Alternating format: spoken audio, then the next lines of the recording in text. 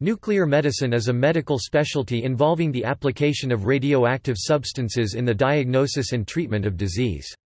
Nuclear medicine, in a sense, is radiology done inside out, or endoradiology, because it records radiation emitting from within the body rather than radiation that is generated by external sources like X-rays. In addition, nuclear medicine scans differ from radiology as the emphasis is not on imaging anatomy but the function, and for such reason, it is called a physiological imaging modality. Single photon emission computed tomography (SPECT) and positron emission tomography (PET) scans are the two most common imaging modalities in nuclear medicine.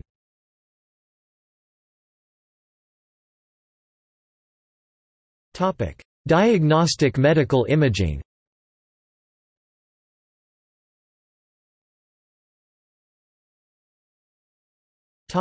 Diagnostic. In nuclear medicine imaging, radiopharmaceuticals are taken internally, for example, intravenously or orally. Then, external detectors gamma cameras capture and form images from the radiation emitted by the radiopharmaceuticals. This process is unlike a diagnostic X-ray, where external radiation is passed through the body to form an image. There are several techniques of diagnostic nuclear medicine. 2D scintigraphy (SCINT) is the use of internal radionuclides to create two-dimensional images. 3D SPECT is a 3D tomographic technique that uses gamma camera data from many projections and can be reconstructed in different planes. Positron emission tomography (PET) uses coincidence detection to image functional processes. Nuclear medicine tests differ from most other imaging modalities in that diagnostic tests primarily show the physiological function of the system being investigated as opposed to traditional anatomical imaging such as CT or MRI. Nuclear medicine imaging studies are generally more organ, tissue or disease specific, e.g., lung scan, heart scan, bone scan, brain scan, tumor, infection, Parkinson etc. than those in conventional radiology imaging, which focus on a particular section of the body, e.g., chest X-ray, abdomen, pelvis CT scan, head CT scan, etc. In addition, there are nuclear medicine studies that allow imaging of the whole body based on certain cellular receptors or functions. Examples are whole-body PET scans or PET-CT scans, gallium scans, indium white blood cell scans, MIBG and octreotide scans. While the ability of nuclear metabolism to image disease processes from differences in metabolism is unsurpassed, it is not unique. Certain techniques such as fMRI image tissues, particularly cerebral tissues, by blood flow and thus show metabolism. Also, contrast enhancement techniques in both CT and MRI show regions of tissue that are handling pharmaceuticals differently, due to an inflammatory process. Diagnostic tests in nuclear medicine exploit the way that the body handles substances differently when there is disease or pathology present. The radionuclide introduced into the body is often chemically bound to a complex that acts characteristically within the body. This is commonly known as a tracer. In the presence of disease, a tracer will often be distributed around the body and/or processed differently. For example, the ligand methylene diphosphonate (MDP) can be preferentially taken up by bone. By chemically attaching technetium-99 to MDP, radioactivity can be transported and attached to bone via the hydroxyapatite for imaging. Any increased physiological function, such as due to a fracture in the bone, will usually mean increased concentration of the tracer. This often results in the appearance of a hot spot, which is a focal increase in radio accumulation or a general increase in radio accumulation throughout the physiological system. Some disease processes result in the exclusion of a tracer, resulting in the appearance of a cold spot. Many tracer complexes have been developed to image or treat many different organs, glands, and physiological processes.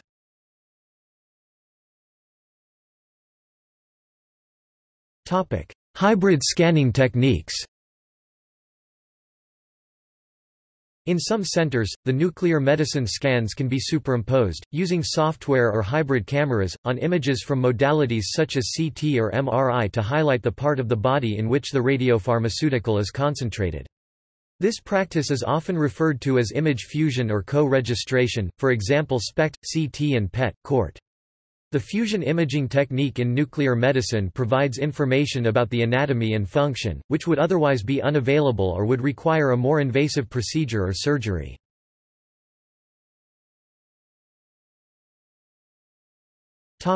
Practical concerns in nuclear imaging. Although the risks of low-level radiation exposures are not well understood, a cautious approach has been universally adopted that all human radiation exposures should be kept as low as reasonably practicable. ALARP. Originally, this was known as low as reasonably achievable, ALARA, but this has changed in modern draftings of the legislation to add more emphasis on the reasonably and less on the achievable. Working with the ALARP principle, before a patient is exposed for a nuclear medicine examination, the benefit of the examination must be identified.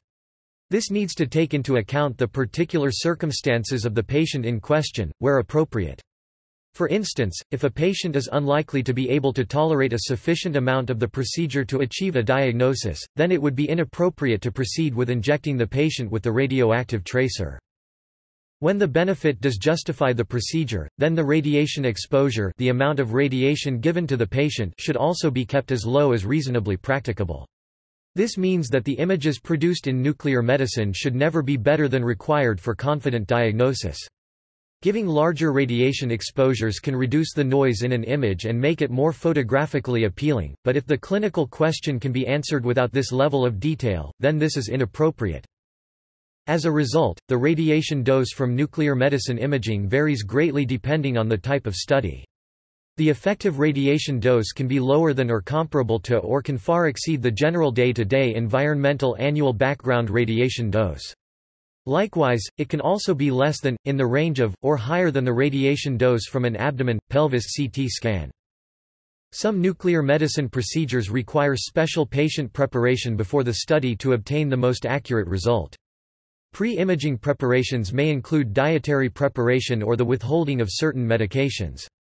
Patients are encouraged to consult with the nuclear medicine department prior to a scan.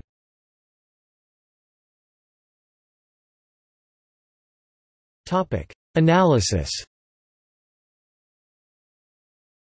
The end result of the nuclear medicine imaging process is a dataset comprising one or more images. In multi-image datasets, the array of images may represent a time sequence, i.e. cine or movie, often called a dynamic dataset, a cardiac-gated time sequence, or a spatial sequence where the gamma camera is moved relative to the patient. SPECT, single photon emission computed tomography, is the process by which images acquired from a rotating gamma camera are reconstructed to produce an image of a slice through the patient at a particular position. A collection of parallel slices form a slice stack, a three-dimensional representation of the distribution of radionuclide in the patient. The nuclear medicine computer may require millions of lines of source code to provide quantitative analysis packages for each of the specific imaging techniques available in nuclear medicine. Time sequences can be further analyzed using kinetic models such as multi-compartment models or a Patlik plot.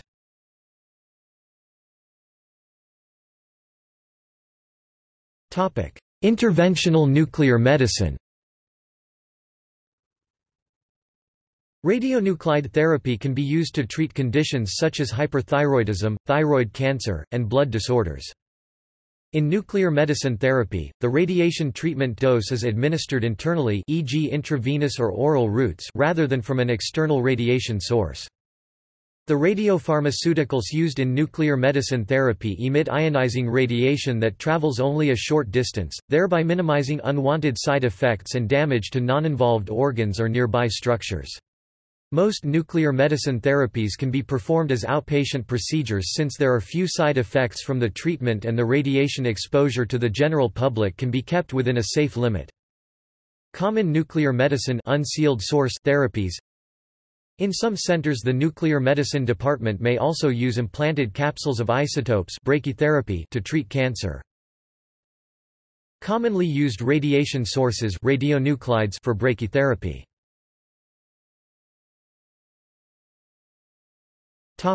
History. The history of nuclear medicine contains contributions from scientists across different disciplines in physics, chemistry, engineering, and medicine. The multidisciplinary nature of nuclear medicine makes it difficult for medical historians to determine the birthdate of nuclear medicine. This can probably be best placed between the discovery of artificial radioactivity in 1934 and the production of radionuclides by Oak Ridge National Laboratory for medicine-related use. In 1946, the origins of this medical idea date back as far as the mid-1920s in Freiburg, Germany, when George de Hevesy made experiments with radionuclides administered to rats, thus displaying metabolic pathways of these substances and establishing the tracer principle. Possibly, the genesis of this medical field took place in 1936, when John Lawrence, known as the father of nuclear medicine, took a leave of absence from his faculty position at Yale Medical School, to visit his brother Ernest Lawrence at his new radiation laboratory, now known as the Lawrence Berkeley National Laboratory, in Berkeley, California. Later on, John Lawrence made the first application in patients of an artificial radionuclide when he used phosphorus-32 to treat leukemia. Many historians consider the discovery of artificially produced radionuclides by Frédéric Joliot-Curie and Irene Joliot-Curie in 1934 as the most significant milestone in nuclear medicine. In February 1934, they reported the first artificial production of radioactive material in the journal Nature, after discovering radioactivity in aluminum foil that was irradiated with a polonium preparation. Their work built upon earlier discoveries by Wilhelm Conrad Röntgen for X-ray, Henri Becquerel for radioactive uranium salts, and Marie Curie, mother of Irene Curie, for radioactive thorium, polonium, and coining the term radioactivity. Taro Takemi studied the application of nuclear physics to medicine in the 1930s. The history of nuclear medicine will not be complete without mentioning these early pioneers. Nuclear medicine gained public recognition as a potential specialty on December 7, 1946, when an article was published in the Journal of the American Medical Association by Sam Seidlin. The article described a successful treatment of a patient with thyroid cancer metastasis using radioiodine I-131. This is considered by many historians as the most important article ever published in nuclear medicine. Although the earliest use of I-131 was devoted to therapy of thyroid cancer, its use was later expanded to include imaging of the thyroid gland, quantification of the thyroid function, and therapy for hyperthyroidism. Among the many radionuclides that were discovered for medical use, none were as important as the discovery and development of technetium-99 m. It was first discovered in 1937 by C. Perrier and E. Segre as an artificial element to fill space number 43 in the periodic table. The development of a generator system to produce technetium-99 m in the 1960s became a practical method for medical use. Today, technetium-99 m is the most utilized element in nuclear medicine and is employed in a wide variety of nuclear medicine imaging studies. Widespread clinical use of nuclear medicine began in the early 1950s, as knowledge expanded about radionuclides, detection of radioactivity, and using certain radionuclides to trace biochemical processes. Pioneering works by Benedict Casson in developing the first rectilinear scanner and Hal O. Anger's scintillation camera broadened the young discipline of nuclear medicine into a full-fledged medical imaging specialty. By the early 1960s, in southern Scandinavia, Niels A. Lassen, David H. Ingvar, and Eric Skinhoy developed techniques that provided the first blood flow maps of the brain, which initially involved xenon-133 inhalation. An intra-arterial equivalent was developed soon after, enabling measurement of the local distribution of cerebral activity for patients with neuropsychiatric disorders such as schizophrenia. Later versions would have 254 scintillators so a two-dimensional image could be produced on a color monitor. It allowed them to construct images reflecting brain activation from speaking, reading, visual or auditory perception and voluntary movement. The technique was also used to investigate, e.g., imagined sequential movements, mental calculation and mental spatial navigation. By the 1970s, most organs of the body could be visualized using nuclear medicine procedures. In 1971, American Medical Association officially recognized nuclear medicine as a medical specialty. In 1972, the American Board of Nuclear Medicine was established, and in 1974, the American Osteopathic Board of Nuclear Medicine was established, cementing nuclear medicine as a standalone medical specialty. In the 1980s, radiopharmaceuticals were designed for use in diagnosis of heart disease.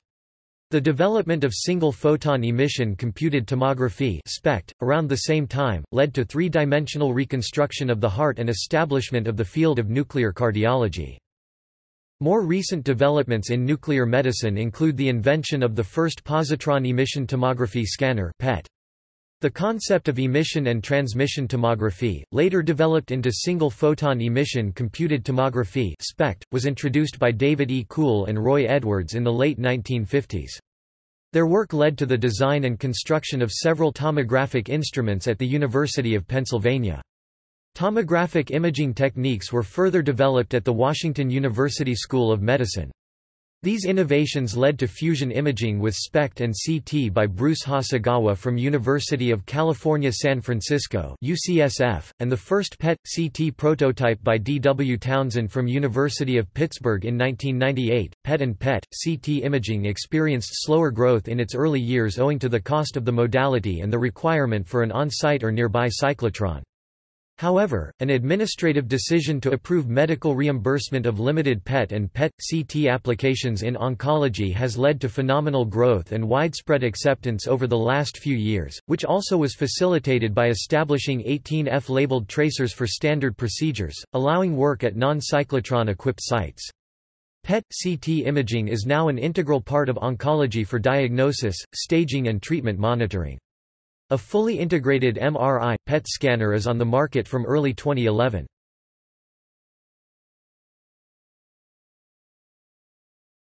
Topic: Source of radionuclides, with notes on a few radiopharmaceuticals. About a third of the world's supply, and most of Europe's supply, of medical isotopes is produced at the Petten nuclear reactor in the Netherlands. Another third of the world's supply, and most of North America's supply, is produced at the Chalk River Laboratories in Chalk River, Ontario, Canada. The NRU started operating in 1957. The Canadian Nuclear Safety Commission ordered the National Research Universal Reactor to be shut down on November 18, 2007 for regularly scheduled maintenance and an upgrade of the safety systems to modern standards. The upgrade took longer than expected, and in December 2007 a critical shortage of medical isotopes occurred. The Canadian government passed emergency legislation allowing the reactor to restart on 16 December 2007, and production of medical isotopes to continue. In mid-February, 2009, the reactor was shut down once again due to a mechanism problem that extracts the isotope-containing rods from the reactor. The reactor was again shut down in mid-May of the same year because of a heavy water leak. The reactor was started again during the first quarter of 2010. The NRU will cease routine production in the fall of 2016, however the reactor will be available for backup production until March 2018, at which point it will be shut down. The Chalk River reactor is used to irradiate materials with neutrons which are produced in great quantity during the fission of U-235.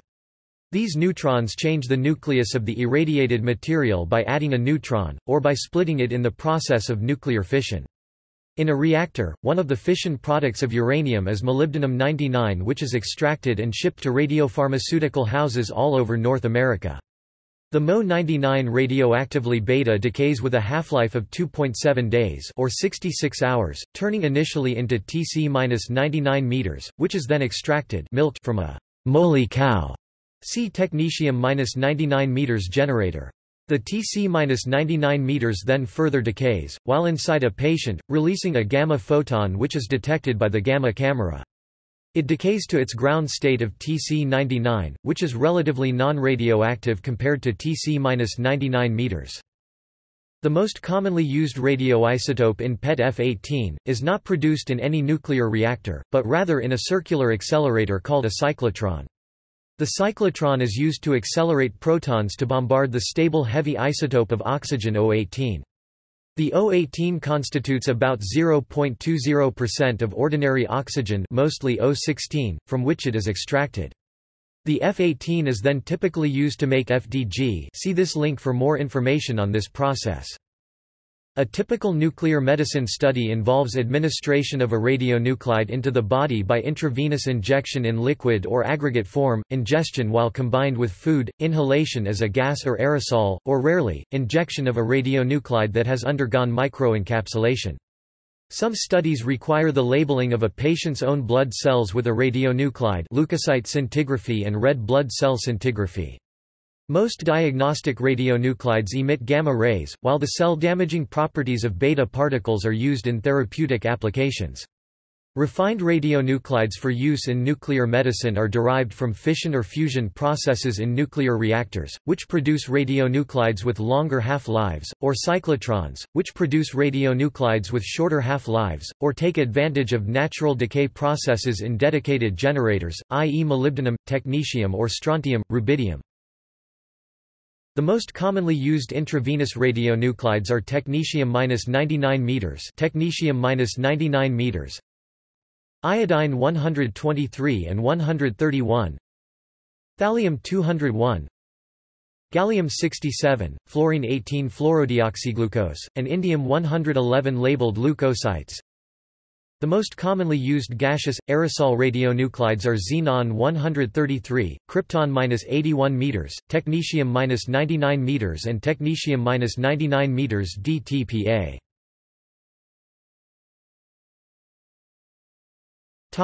Radiation dose.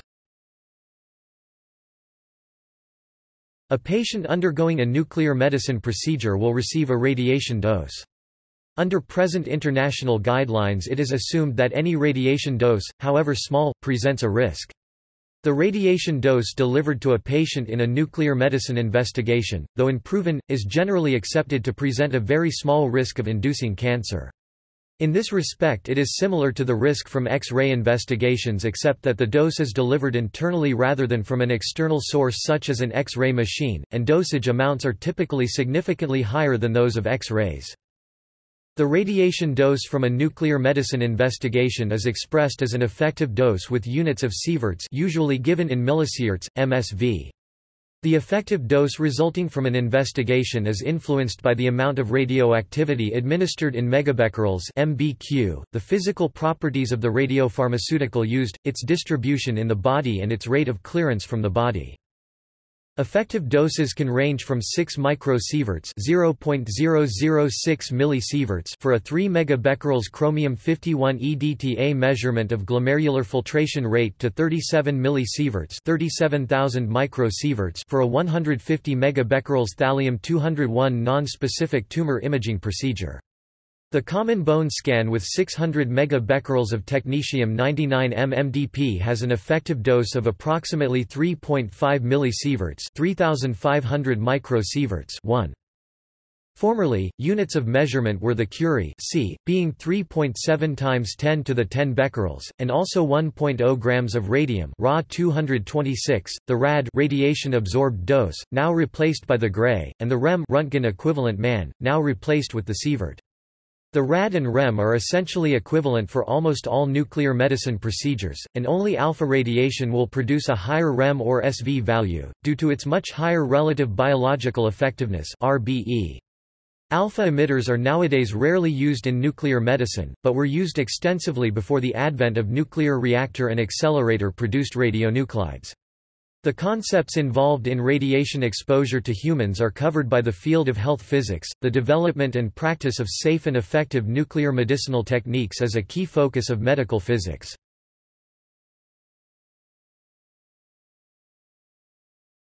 Topic: See also: Human subject research, List of nuclear medicine societies, Nuclear medicine physician, Radiographer.